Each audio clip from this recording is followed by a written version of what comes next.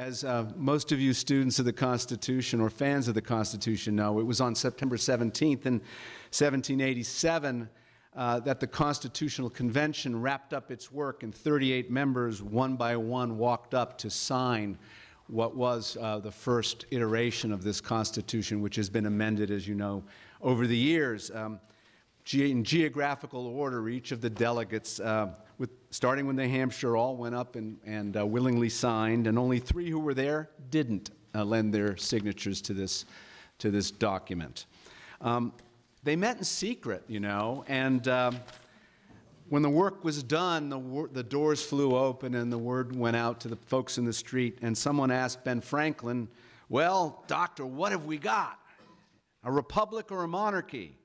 And Franklin responded, "A republic, if you can keep it." Well, we have more or less kept a republic for 226 years, and now 227 years we commemorate today. And we're going to celebrate that today with a program that we hope you will enjoy. We're supported in this and very grateful for the support of the Alfred B. Katz Constitution Day Fund. It's an endowment established by our graduate, Louis Katz, who is here today, to honor his father, who also was a lawyer, a 1935 graduate of this college, who was born on Constitution Day in 1911, 103 years ago today. We're honored to be honoring your father, Louis, and thank you so much for the support. With me today, I am, by the way, the Dean of the College of Law, Lou Bilionis, and I'm pleased to introduce my 2 wonderful constitutional law colleagues, Ronna Greff-Schneider and Christopher Bryant, who are going to illuminate for you developments in the American Constitution over the last year or 2. They're generous enough to allow me to also chime in with a few words or thoughts as well. Our objective, and it's in keeping with Constitution Day, is to look at the Constitution with a mind that it speaks not only to lawyers, but in particular speaks to the public. And it's a legal document, but it's also a source of values that frame American constitutions and controversies. And so we want to explore those controversies of which you are familiar, with which you're familiar, the ones that are claiming public attention and headlines today, and hope to leave you with a better understanding of them, some themes that seem to be emerging to us that help us at least make sense of what is occurring today. You'll hear from Professor Bryant first, then Professor Schneider, and then I'll have a few words. We're going to do our level best to leave some time for questions and comments from you. And lest I forget, let me encourage you to come upstairs at the end of the hour to the atrium, where there'll be refreshments and the opportunity to continue the conversation. So thanks very much for being here. Professor Bryant? Lou, with your permission, I might speak from here, if that's okay. Just because I need the, does that give you anxiety? Because I need the lectern to be able to read my notes, and because microphones do not agree with me.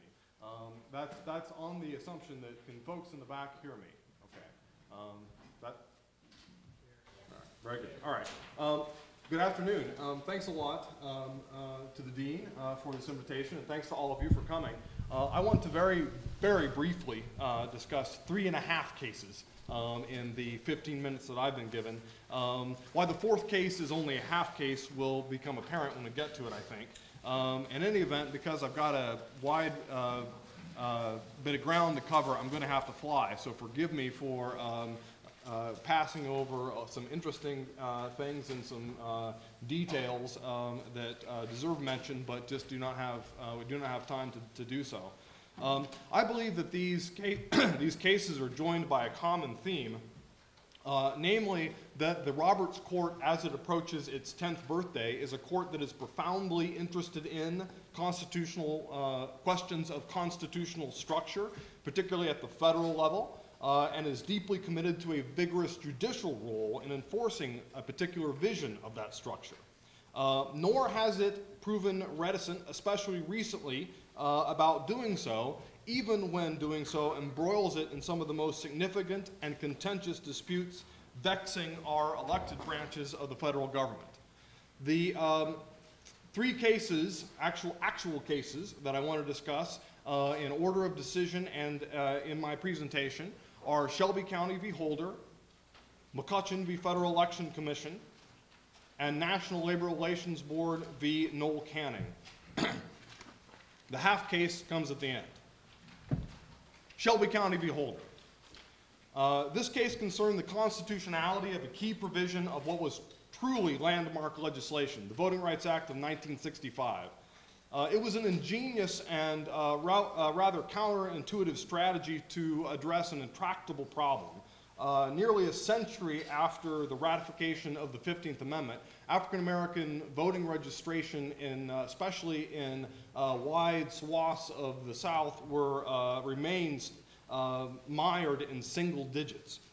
Now, what was interesting is the act adopted, and this is why I call it somewhat counterintuitive, a strategy of preclearance. The act froze in place the existing status quo. You might think that if you're in a situation where things could just about not get worse, the last thing you want to do is make changes difficult. But there was a theory behind this, and it was an ingenious one, and that was that past litigation efforts had proven ineffective because litigation always moves more slowly than folks on the ground who are committed to making it difficult for certain persons to vote. So that if one thing, particular practice, was struck down as violative of the 15th Amendment or prior civil rights legislation, then while the case was rolling forward, another obstacle would be thrown up to effective enfranchisement, and until the litigation process could get going again and be brought to bear on that one, it in turn would be effective at preventing African American enfranchisement or other minority enfranchisement. Section 5, the preclearance requirement, when coupled with other sections, was hugely successful. And that's not just my view, that is a uniform assessment. In fact, the debate to some extent on the court in Shelby County v. Holder, it was whether the act was going to be made a victim of its own success. But Section 5 preclearance's requirement did not apply, and for reasons both political and perhaps practical, could not apply everywhere. Rather, only applied to certain parts of the country. I'm going to reach around you here a little bit. Oh, sure. So the 1965 Act created a coverage formula, and it was as follows. That the preclearance requirement would apply in those jurisdictions where there had been found to be a discriminatory test or device used in the 1964 election, and where less than 50% registration or turnout in the 1964 presidential election had occurred. That test covered Alabama, Georgia, Louisiana, Mississippi, South Carolina, Virginia, parts of North Carolina, and Arizona. The act had a 5-year sunset provision, but in 1970 it was reauthorized. The coverage formula was expanded to include data from the 1968 presidential election. In 1975, it was reauthorized again, and the coverage formula was again adjusted to include data from the 1972 election. In 1982, the act was reauthorized for a 25-year period, this time with no change to the coverage formula. And then again in 2006, it was reauthorized for another 25 years, again with no change to the coverage formula. It was this 2006 reauthorization that was challenged by Shelby County, Alabama. The court's June 25th, 2013 decision, in a 5-4 ruling, the court invalidated the Voting Rights Act's 2006 coverage formula, effectively nullifying the preclearance requirement. Writing for the majority, Chief Justice Roberts insisted that the 1965 Act had, and I'm quoting, employed extraordinary measures to address an extraordinary problem, which, though permissible at the time, were at the very outer limits of Congress's power to enforce the 15th Amendment. By carrying forward standards employed in prior reauthorizations, that is, coverage formula from prior reauthorizations, the 2006 Act captured states and parts thereof according to literacy tests and lower voter turnout from the 1960s and 1970s. Quoting again from his opinion, but history did not end in 1965. By the time the act was reauthorized in 2006, there had been 40 more years of it. And yet the coverage formula that Congress reauthorized in 2006 ignores these developments, keeping the focus on decades-old data relevant to decades-old problems, rather than current data reflecting current needs. Justice Ginsburg, dissenting for 4 justices, stressed both the deference the court owed to Congress's exercise of its enforcement authority under the Reconstruction Amendments, as well as the considerable evidence Congress had amassed supporting its conclusion that absent a preclearance requirement, barriers to minority voting would reassert themselves in covered jurisdictions. And a particularly poignant statement, I thought, about the danger of backsliding. She wrote, throwing out preclearance when it has worked and is continuing to work to stop discriminatory changes is like throwing away your umbrella in a rainstorm because you're not getting wet. I think that Justice Ginsburg is starting to write like Justice Scalia. Well, here's the significance, why I point to this case as significant to my thesis. The elected branches, and to a very great extent, even prior Supreme Court decisions, here I'm thinking, for example, City of Bernie v. Flores, had treated the Voting Rights Act as something of a political and judicial sacred cow. But just over a year ago, the court sent that cow to market. Reasoning that the act had conflicted with what it perceived as fundamental federalism values concerning both the equal sovereignty of the states and the limits of the enumerated powers of Congress.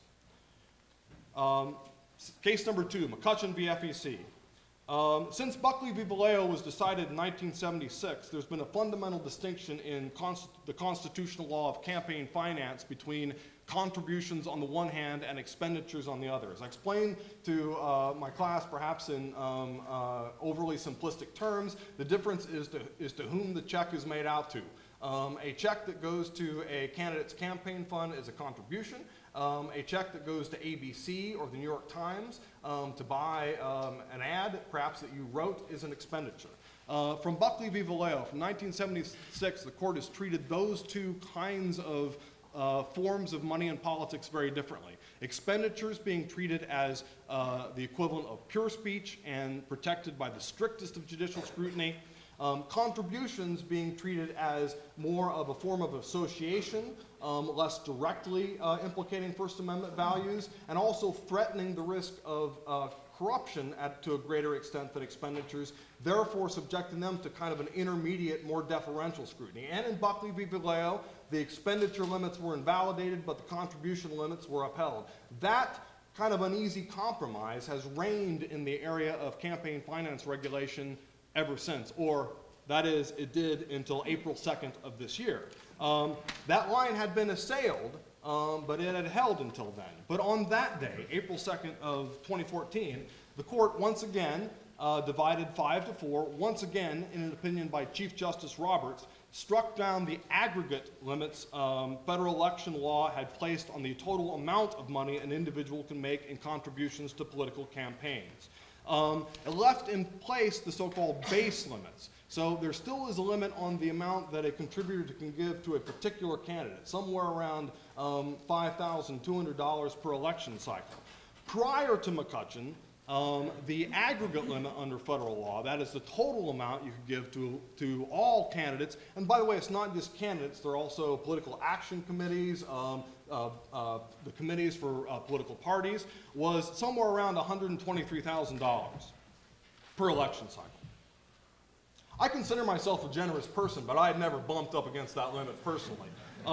But some people had, and Sean McCutcheon was one of them.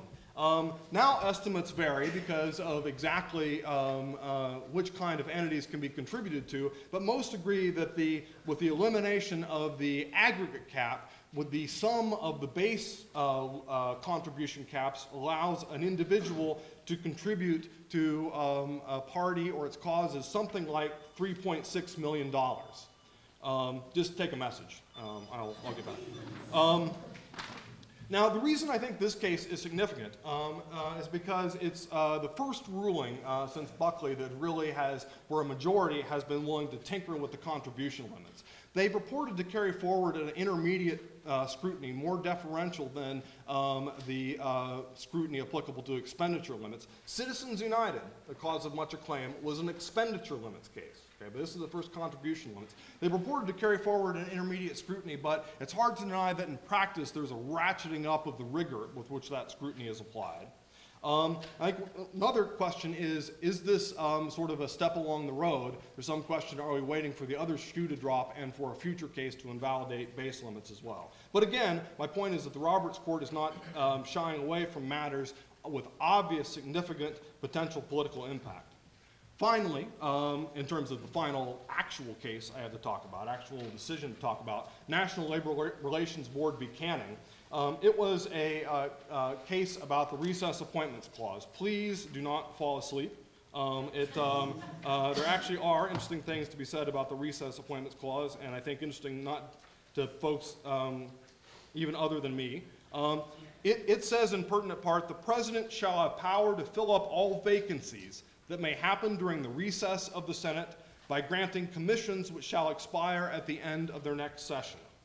Now, the court divided 5-4 in a majority by Justice Breyer on the kinds of questions that I admit only someone like me could truly love. Questions like whether the recess referred to only inter-session recesses, recesses between sessions of Congress, or breaks that Congress took during its session. The 5-justice majority ruled that it applied to both intra as well as intercession recesses. Also, there was a debate about what may happen during means, whether vacancies that came into being before a recess should count. Again, the majority said yes. A 4-justice dissent said no. I found all of this very interesting. You might think that the fact that the majority deferred to the administration, in other words, they adopted broader understandings of the recess appointment authority on both of these questions, would make this case kind of an odd data point for my thesis. And I did have a little anxiety about that, I'll confess, as I read it. But I actually think it still is a very instructive case for my point, because none of this should obscure the fact that in a 9-0 ruling, the court invalidated the administration's appointments to the National Labor Relations Board, ruling that the Senate's use of pro forma sessions precluded presidential invocation of the clause. So again, if I can underscore, to me the significance is that though they disagreed about these interpretive questions, the bottom line is all 9 justices saw that the court deserved a seat at the table and did have a role in playing umpire as to whether this dispute among the branches was properly resolved by the administration's not ridiculous view that a pro forma session did not count as a session and did not interrupt a recess. My half case is Boehner v. Obama. A half case because it's not really a judicial event yet. As you no doubt know from reading the papers, in July the U.S. House of Representatives authorized Speaker Boehner to sue the President and therein assert that President Obama's delay in implementation of portions of the Affordable Care Act amounted to a violation of the President's constitutional duty to take care that the laws be faithfully executed. To be sure, there's a little irony in the Speaker suing the President for not sufficiently vigorously enforcing a law the Speaker hates. But I understand the point, both political and constitutional, of the suit. And the reason I mention it here, and without in any way speculating as to what might be cause or what might be effect, I do think the fact of this decision and the House's authorization of it reflects a recognition, if not an acceptance or even a reliance on the use of federal courts to mediate what are obviously highly partisan and traditionally political disputes. So in that sense, I think it is of a piece of the 3 rulings I have talked about. I want to be clear that my thesis is an observation that I really primarily mean to be descriptive. I'm not trying to make a normative point about the courts, whether the court's assertion of this role is all for the good or all for the bad. And if you wanted to know into my heart of hearts, I have mixed feelings about these cases. Really don't like one, don't know what to think about the other, kind of like a third one. But what is striking to me is that you do have a sort of judicial chutzpah in moving in these areas. At least that's my thesis. At least that's my story. I'm sticking to it until I hear from your comments or questions, which I look forward to. I also look forward to my colleagues' comments. Thank you.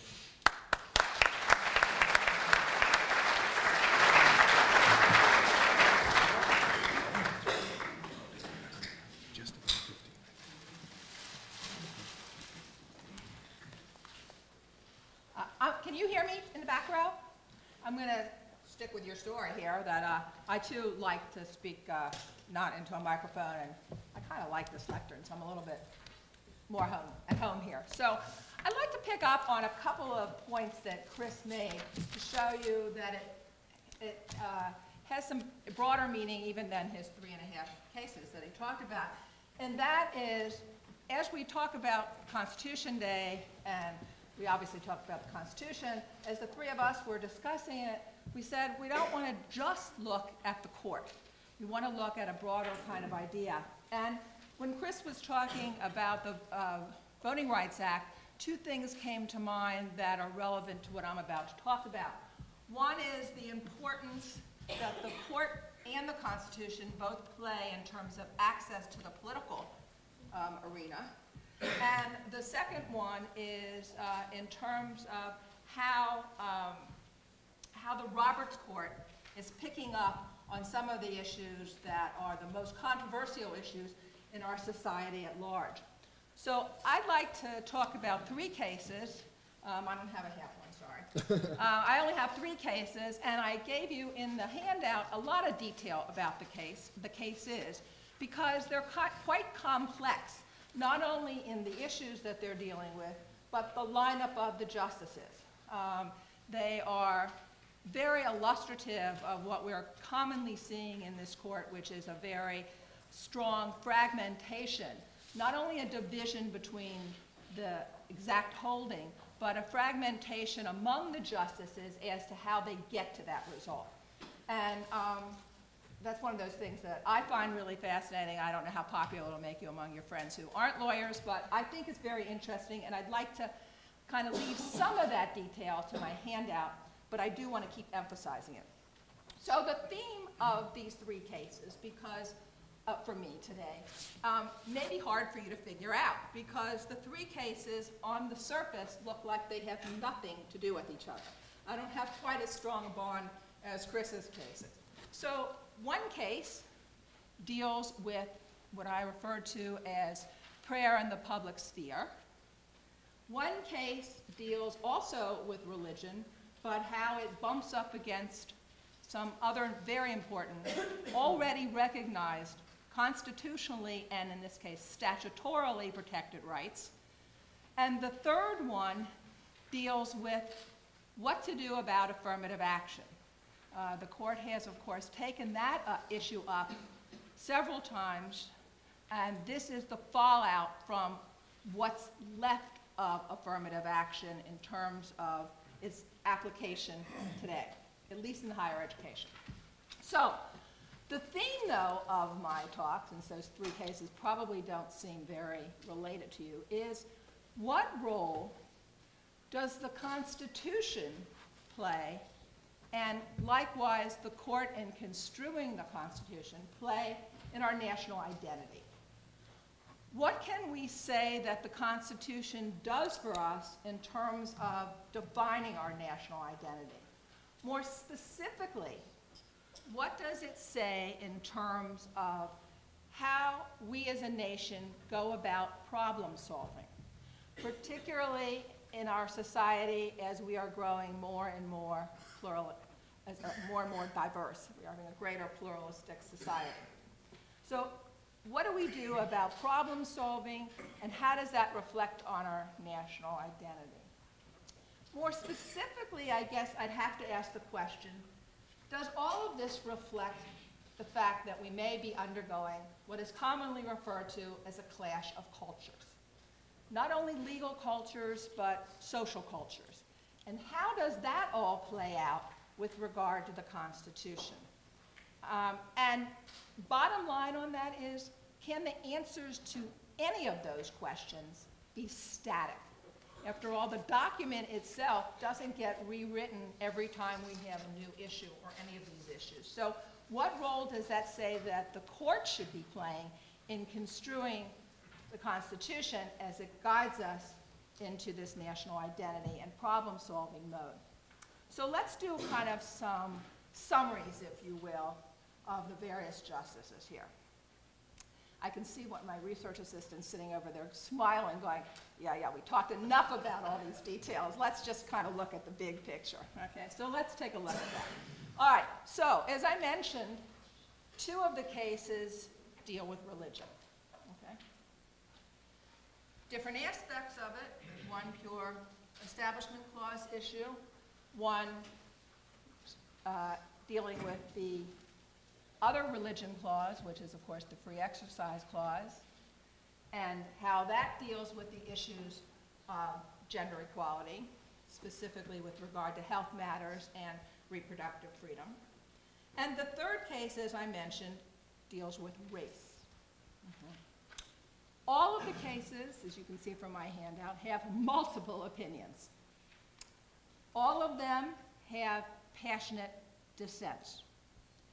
2 of the opinions are written by Justice Kennedy, who everyone likes to call the swing vote. In one, he's lucky enough to be saying that he's writing the majority opinion, that is the town of Greece. In the other one, even he couldn't muster a majority, so he's only writing a plurality, and that's in the Schwede case. With regard to the dissenters, they are written by the 3 women on the court, one Justice Sotomayor, one Justice Ginsburg, and one Justice Kagan. They managed to get at least one other justice on their dissent, but in many cases, if you put together the opinions, piece them together, they're in essence mostly getting 4 justice dissents. So let's take a look at what the issues are in these cases. As I said, they're certainly going to raise the issue of religion. And we can ask the question whether or not religion is special in our society. That's been a question that gets asked a lot. And the answer, I think, is probably it is, whichever way you come down on these issues, for a couple of reasons. First, because it is specifically mentioned in the Constitution, not only the Constitution generally, but the First Amendment. And it has 2 clauses all to itself. The Establishment Clause, which is the Separation Clause, and the Free Exercise Clause, which is the Religious Liberty Clause. Second, it's been around for a long time in our society. As recently as 1952, we have a justice actually saying, we are a religious people whose institutions presuppose belief in a supreme being. You might be surprised to know that that was Justice Douglas, who most people think of as probably not coming down on that side. But he did very strongly. And we take that through situations where, as early as 1869, Cincinnati was in the limelight of the country in this issue, in what's known today as the Cincinnati Bible War, in which it was one of the first school districts, not the very first, but one of the first districts to take the Bible out of public schools. Now, it wasn't doing it on constitutional grounds, but it was doing it on the basis of something that I really think is at the heart, at least in part, of, no pun intended there, rhyming pun, at least in part of the Establishment Clause, and that is there was a struggle between 2 different religions over control of a public institution. That is, a struggle between the Catholic population in Cincinnati and the Protestant population in Cincinnati over control of the Cincinnati public schools and which Bible to have in the schools. And in an effort to eliminate that problem, the Cincinnati public schools said, okay, we're taking the Bible out of the schools. And they were sued by a group of parents who wanted the Bible back in. In fact, they wanted their Bible back in to kind of take control over the curriculum of the schools. And that case went to litigation and went all the way up in Ohio state courts. And by the time it reached the Ohio Supreme Court, they backed the school system itself, okay, and took the Bible out of the schools. Well, the concept of religion in the public schools has stayed with us very strongly since 1962. And you may be interested to know that the author of one of those opinions was Justice Kennedy, who wrote in a very strong opinion that you could not have prayer at a public middle school graduation. That same Justice Kennedy will write the opinion in Town of Greece versus Galloway. That's one of the first cases I'm going to talk about. And in that case, he said that the town of Greece, not the country, the town of Greece can have its monthly town board meetings begin by having a volunteer prayer giver give a prayer. And he took a lot of efforts, probably not surprising, to distinguish why it was okay in this context from some other cases. And what he said was, the town of Greece had decided to ask for volunteers, whoever wanted to come forward to give a prayer, to do so. They made no effort to look at the prayer beforehand. They made no effort to give any rules about it. They made no effort to edit it. They said nothing about it afterwards. All factors that he found critical, because what he said was, this is just an expression of who we are. So immediately he's jumping into the national identity question.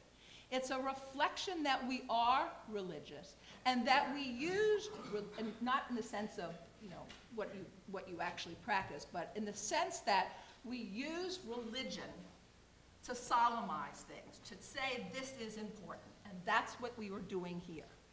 And just as the court had previously said it's okay to start a legislative section that way, they did it this way.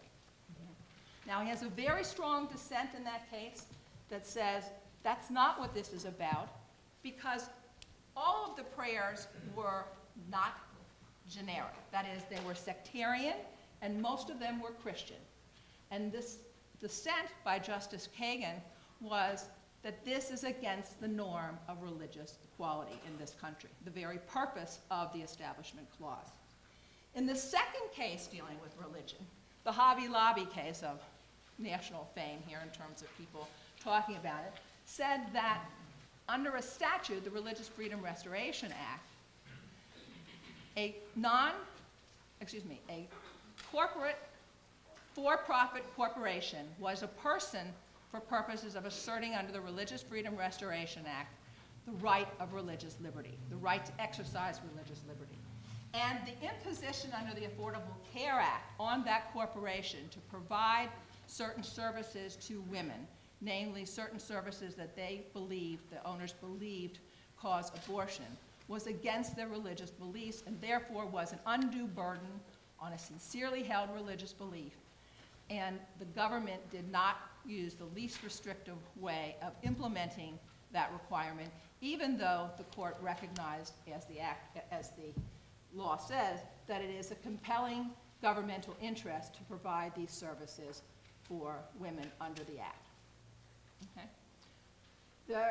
In the same decision, as I said, was written by Justice Alito in this case, there is a strong dissent which argues you can't just look at the religious liberty aspect of it. Instead, you have to look at what it's balanced again. And so what you see in this case, as I think you see in all the cases that I'm talking about, is this clash of culture and identity and constitutional rights. That is, on the one hand, you have the free exercise right. On the other hand, you have the compelling governmental interest in providing the services for women under that act. Okay? Justice Ginsburg writes an extremely strong dissent looking at the legislative history of the act, as well as the interest of women in having those services for their health. The final case that I want to talk about is the Schwede case. And that's a fallout of the Grutter case that upheld affirmative action at the University of Michigan Law School. The day after that decision was handed down, this case began. That is, the voters in Michigan would want to have a right to decide whether or not to use affirmative action. In this case, Justice Kennedy was not able to muster a majority, but in a plurality decision, he said it's the ballot box that can reign over anything that's not mandated by the Constitution. That is, he said, affirmative action is permitted but not required by the Constitution. And so what you see here in this case, I think, is a conflict between the concept of democracy as represented by the collective voice in the government and the Constitution, which certainly by its provisions, particularly the Bill of Rights, is designed to protect minorities, however you define that, from the tyranny of democracy in the sense of majority making a decision that impacts upon them. So in that case, the court said, and as I said in the plurality opinion, that the ballot box wins. In a dissent by Justice Sotomayor, she said this case is about race, and it's not about just the merits of affirmative action, because we've decided that already in the Grutter case. But it is about democracy in the sense that equal protection protects the right of equal access to the ballot box.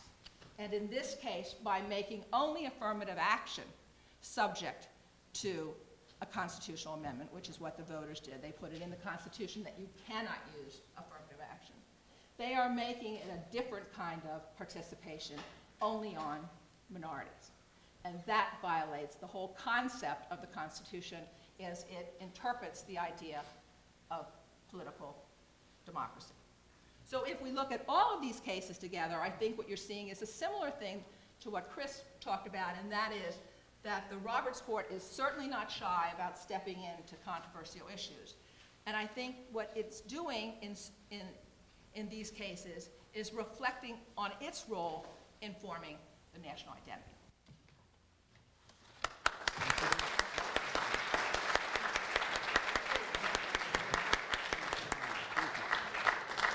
Well, I'll follow suit and speak from here. Can you hear me? Good. I am going to talk about cell phones and same-sex marriage. They have more in common, I hope you'll see, than you might think. There are two developments in constitutional law and controversy over the last several years that I want to call to your attention and speak to. One concerns the Fourth Amendment and privacy and these things. And the other concerns liberty, personal autonomy, equality, and marriage equality and same-sex marriage. There's a lot more that they share in common, and that's what I want to explore today. But let me tell you, let me frame it quickly. In a case called Riley versus California, which is noted on page 8, a unanimous Supreme Court, not a hotly divided court, no dissents here, reached a very apparently easy decision that when a police officer arrests someone lawfully and takes her or him into custody and performs the typical search incident to an arrest without a warrant, and takes your wallet and looks at it, and takes your diary and looks at it, and takes your calendar and looks at it, and opens your pocketbook and rummages through, they can't open this up and look inside at the digital information. A unanimous decision. The Supreme Court of the United States has not yet decided the question of same-sex marriage in its purest sense, although it has handed down decisions that point significantly to it, particularly the Windsor decision from last year that struck down the Defense of Marriage Act. What we are seeing across the land is something, to say it's unprecedented, one must be cautious, but I, in my lifetime, have not seen a movement in the lower courts like what we are seeing today with respect to same-sex marriage. There are some 20 federal courts since the Windsor decision of last year that have spoken on the question of same-sex marriage, and they, but for one, and that one was only decided about 2 weeks ago, have come down all the same way, without regard to which president put that judge on the court. There has been a real groundswell. And whereas not many years ago, no human being in this country could engage in a same-sex marriage, today there are 19 states, plus the District of Columbia and several Native American tribes, which recognize the right to do so. 28 states still have constitutional bans. Now, what do these developments have in common? Well, first of all, to my mind, they're both case studies and actually pretty similar case studies at some levels on how constitutional law and understanding evolves over time. And today on Constitution Day, it's not a bad observation to make that indeed the Constitution that we experience and discuss today, while textually very similar to the one that was passed in 1787, operates quite differently today. It does evolve in many, many ways. These cases, these scenarios, these developments also involve the expansion of constitutional protections with notably strong consensus, which is worth noting in a world today where we typically speak of controversy when we think of change. We think of divisiveness when we think of change. We speak of polarization when we think about national problems. Yet here, while there is not an absence of dissent fully, certainly so in same-sex marriage, you are seeing the evolution of constitutional discourse. You're seeing the Constitution at work as a device that allows us to react to change and find ways to come together and to achieve, perhaps not unanimity, but to achieve consensus around fundamental values as social conditions change. Now, I want to get to those changes in just a minute, but let me just frame the problem a little more clearly for you.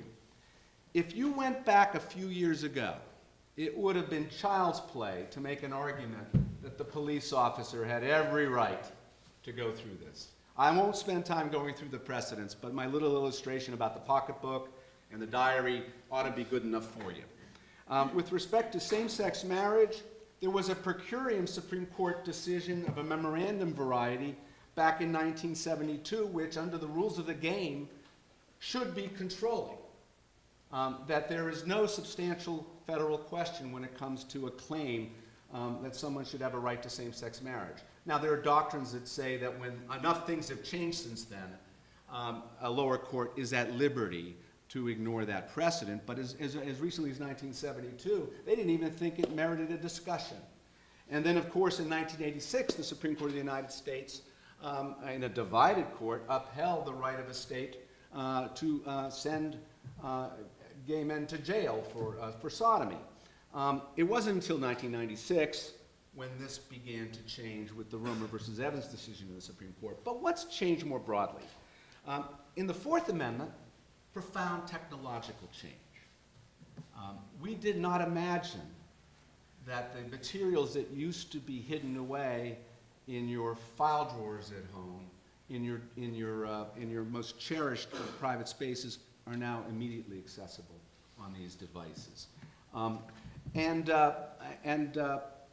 What became a realization was that doctrine that easily pointed in one direction was now threatening the very fundamental values that the doctrine is supposed to be serving rather than threatening. With same-sex marriage, what we've obviously seen is that our society now sees gays and lesbians when before it didn't. The closet has been opened, excuse me, and there's a growing recognition over time that what an earlier generation may have thought to be perfectly natural distinction becomes harmful discrimination, and increasingly a discrimination that is harder and harder to justify in words that make sense to an America in the 21st century. Lewis Powell, who joined the majority upholding the constitutionality of sodomy laws, was quoted thereafter as saying that at the time he didn't think he knew a gay man. One of his clerks at the time turned out to be a lawyer later who had the pleasure of arguing Lawrence versus Texas to the Supreme Court, which struck down, ultimately, that same sodomy law and overruled Bowers versus Hardwick.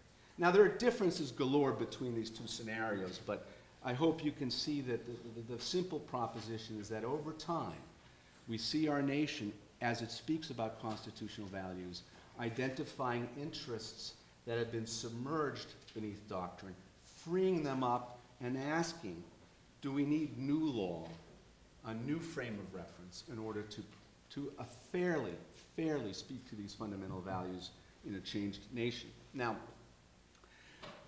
these changes in the courts have not come rapidly.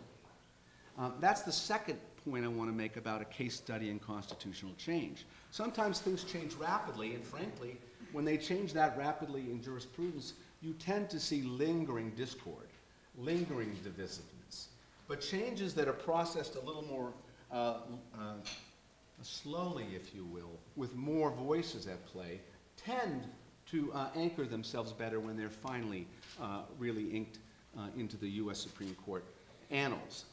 In the Fourth Amendment area, the court took up a number of new technology cases over the last decade. And I won't bother to elaborate them in detail now.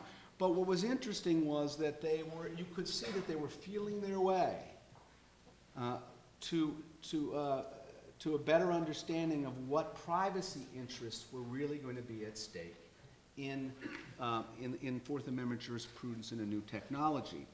But they would protect those interests with a crazy amalgamation of theories. Justice Scalia, favoring originalism, would vote in favor of the individual privacy interest, but using old doctrines about trespass and property interests. The new guard on the court that is viewing itself as not bound by that textualism and originalism, was trying to explore the nature of what's a robust but realistic protection of privacy in the 21st century. Ultimately, they got to this case, Riley, and in my view, broke from any apparent necessity to cling to old doctrines of trespass and property that shaped Fourth Amendment law, but instead simply cut to the chase and recognized that these contain a tremendous amount of privacy that needs protection, regardless of what pre-existing precedents might have said. And so we've entered a new era now, I believe, with a new way of looking at this. With same-sex marriage, similarly, there's been a gradual, although certainly now accelerated, process of inquiry. What I want to call to your attention is that it's been about 18 years now since the Supreme Court really delved into this with the Romer versus Evans decision that struck down a referendum provision in Colorado that forbade the protection of a specified protection against discrimination visited upon gays and lesbians. So it's been 18 years. What has been fascinating to watch as this has moved forward is that the court has worked very close to the ground on this. The way that this issue would have been discussed 20 years ago was, is there a fundamental right? Should we be doing strict scrutiny? Or is there mere rationality review? All this discussion about tests and standards. And the court majority resisted that, went down low and said, what's at stake and how is it justified? Began to evolve, if you will, an idiosyncratic version of rationality review that said, prove it to us. We're not going to take it on faith, but explain to us what justifications exist for this particular insult or this particular burden or this particular line that you're drawing. And not generalize. Let's get down more specifically. The example of that is now, in my view, the crowning, full-flourished example of that is noted in the manuscript. And it's not a Supreme Court decision. It's a decision that Judge Posner handed down just a couple of weeks ago for his circuit court, which, again, struck down a ban on same-sex marriage in both Wisconsin and Indiana. And you'll see there that it's a real point-by-point inquiry into why a particular claim of justification for a ban against same-sex marriage should suffice. Now, there's no moral claim made in those cases. There's no simple claim that in the name of morality you should be able to bar that kind of marriage because the states didn't advance it. And Posner added that that was probably a wise decision given the fact that Lawrence versus Texas seems to stand for the proposition that a A simple claim of morality will not be sufficient to justify discrimination on the basis of sexual orientation. Then they move to all the remaining arguments that are typically heard with respect to a ban against same-sex marriage, that it will preserve the desirability of marriage for heterosexuals. It will protect children. It is in the best interest of child welfare. And point by point, moves through those justifications and finds them wanting, finds them riddled with exceptions, finds them insufficiently based in fact. Now, whether that is going to sustain itself in the U.S. Supreme Court, we'll find out in the fullness of time, and I don't think it's going to be very long before it gets to the court. But what I simply want to call to your attention now is that a process of careful and precise inquiry over 15 years has brought us now to a point where the Supreme Court will feel at full liberty to take the case. And in fact, everybody's asking the Supreme Court to take the case now. I'm not predicting unanimity when that happens. I will go on record here as saying that 5 justices, I think, at least, will come down in favor of striking down these bans. I find it very difficult to see in anything Justice Kennedy has written, and he has written each of these major opinions. I find nothing in them that he has said that suggests that at this point he is going to move in a different direction. But what this has to say for the Constitution more broadly is a question I'll leave you with. Do we have a living Constitution? I'm not asking you whether we should have one.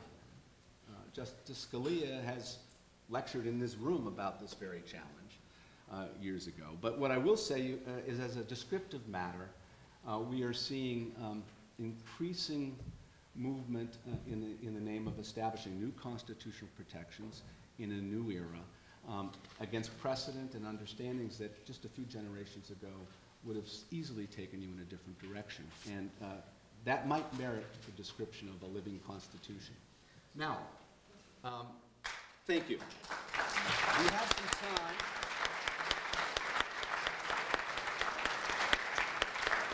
We have some time, and we'd love some questions and thoughts from you.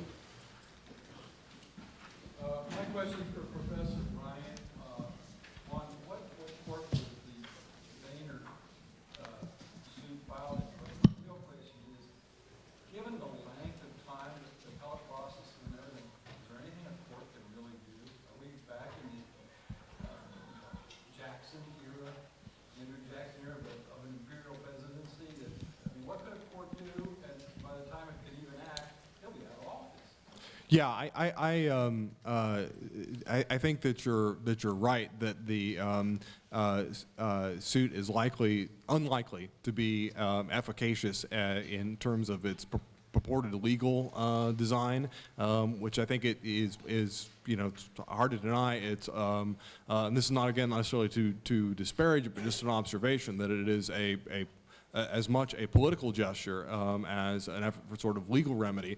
But my point was just more that it seems to kind of follow logically from the court's involvement in these other areas, that this is a place you go for a remedy of these kinds of disputes. Even if you aren't going to get an actual remedy in this case, it seems to be a place, a venue for airing these kinds of disagreements.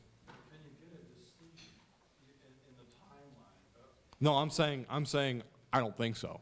Only real limitation on imperial presidency? It's one. It's definitely one. Yeah, I mean, I think that there are, actually, I think that the other branches have lots of tools to bring to bear on an executive branch. Impeachment's kind of the atom bomb of this, but it exists. There's no question about it. Congress has lots of other weapons in its arsenal to restrict the executive, and provided you can get a uniform Congress to do so. The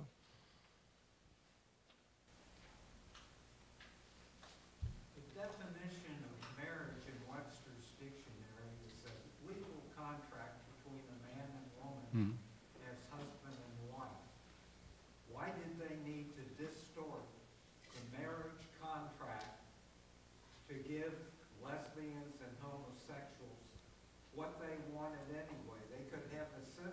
union with all the rights and privileges without distorting marriage.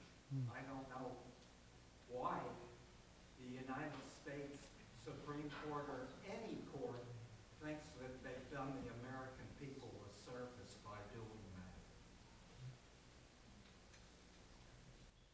Well, thanks for your comment. Just to answer what the courts regularly say in response to that when they are coming out differently from what you would prefer is that in civil society, legally, to distinguish between those two cases and give one a different appellation than the other, and typically different rights as well, although perhaps you would say they should be the same set of rights, is nonetheless to frown upon one group on the other without sufficient basis. That's the argument. I would want to say one other thing about constitutional change here that I think has been really important.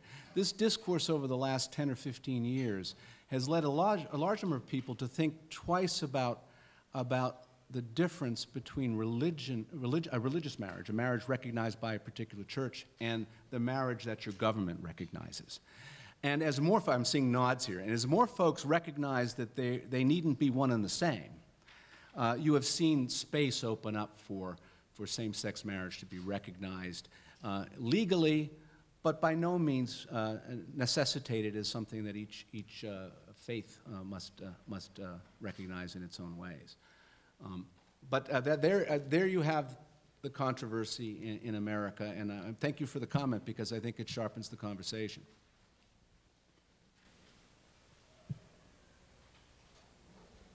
Yes? When you have issues like same-sex marriage, or if you look back at even Roe v. Wade, that seem to spark controversy, do you think that it is more of a process of that the social changes are driving the court changes, or vice versa? In other words, it seems to me that certainly I've never seen a social change happen as quickly as probably the public opinion on gay marriage over any other issue. So do you think that that is driving the court, or is the court in some way driving the social change? I don't know if that's a great question or not. It seems to me that in some ways when those social changes happen first and then the court kind of comes in and rules on things, it seems to be more sustainable. Does anyone, I'm happy to answer that, but would you like to, Rana? Well, I think one of the things that's kind of interesting about that particular issue is that in many ways they kind of seem in sync. I don't know which is driving it, but kind of like the dean said, I think that you are certainly finding that groundswell and change that you commented on. And you're seeing a similar, maybe parallel behavior in the courts, particularly considering that the judges writing all but one of the decisions are appointees of both Republicans and Democrats. You can't say that they're, ideologues on one side or the other. So, There's been so much culturally that has changed in the last 25 years, and I think that's been a driver. Sometimes it's what the courts don't do and I think that's what I would point out here. I think that the Supreme Court has had a relatively light but constructive touch in this area over the last 18 years. It struck down Bowers versus Hardwick, but it took about 8 years it took some time to get there once you could see that they might be open to doing that. But they cleared out space for social, for a social debate and for social movement to take place. And then it's been another decade to 15 years to where we're now getting to this point. Roe versus Wade has been criticized for moving too rapidly at a time when hindsight's 2020 will never, and in this case maybe not clear enough, whether if the court had not decided Roe that there would have been legislative change of significance to the same point. But most folks who write in the area, I think, seem to think that if the court can follow the social change, the change is more likely to be endurable legally than if it's trying to lead it. Yes. I might just be saying things in different wording here, but let's take the gay marriage example. So right now, this seems to be the trend that, per the Constitution, right after same-sex couples get married, seems to be protected or is going that way. Phrasing that as the Constitution evolving and changing over time, wouldn't the better argument be to be that protection has always been there, we just don't get it wrong. So it's not that the Constitution changes, it's always been what it is, we just haven't fully grasped what it is. Well, I think you might just put a slight tweak on that. I mean, I think there's a question about the application of, and I don't think we would necessarily disagree with this, the application of underlying values to new understandings of social facts. Right. I mean, I think that the dean pointed out the observation that when the court decided the per curiam decision in 1972, gays and lesbians were largely, not entirely, but to a great extent, to many people, including people sitting on the U.S. Supreme Court, were invisible. And, you know, that changed understanding of facts then may require a different result, even when you have application of an underlying principle that has been there all along or been immutable. So I think that's certainly a way. That might be what you're saying, I guess is what I'm saying. Is that what you're saying? Gotcha. Just go quick. Go ahead, we'll take another question. Well, two things. The first thing, I want to just make a brief comment to the Webster Dictionary comment. Webster Dictionary in and of itself is an evolving document that evolves all the time. For instance, last year, additions of big data, catfish, crowdfunding, fracking, free gamification, hashtag phobe, routine, selfie, social networking were all added to Webster Dictionary in response to a modern environment and what we ourselves value as words and terms. And Webster Dictionary does change all the time. The next question I had was to get off of the gay marriage topic a little bit. Professor Schneider, you spoke to the court kind of identifying right now with the national identity of the United States. I'm wondering if you could briefly comment as to whether or not you think the court is currently pulling from the modern United States, or if they're pulling from kind of the ideas of the founders that we're here today to celebrate the Constitution that was signed in the 1800s.